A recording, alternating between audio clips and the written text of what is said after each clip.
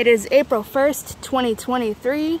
This is a small flower pawpaw in Savannah, Georgia. And these are the forming fruits.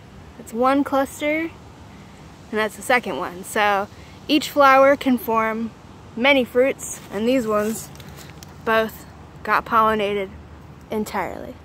And here is one of the immature flowers still here. And this is why they're called small flower pawpaws. That's it next to my thumb. Let me get out my stupid little ruler. It's not even a centimeter across. And there's a squirrel or a cat.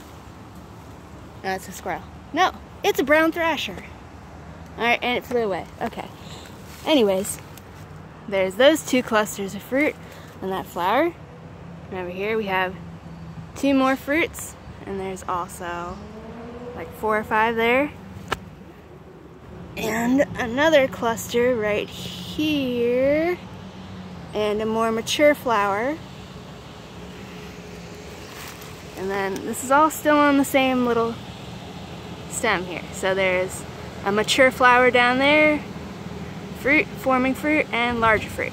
And these small flower pawpaws, they kind of just turn a brownish yellow. These ones, I haven't noticed them really turning red. But it is these smooth leaves, so here, here, here, here, here, here, and there. We can walk across here. And you can see that the stem at the base here is sort of a yellowish green. It will be starting to turn orange soon. And there's more fruits here. And over here, and we got what is left of a flower here. There might be some fruits forming in there, I'm not sure.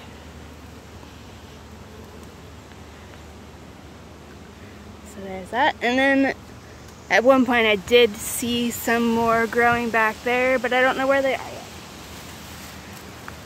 So yeah, this is the progress of these small flower pawpaws on April 1st, 2023.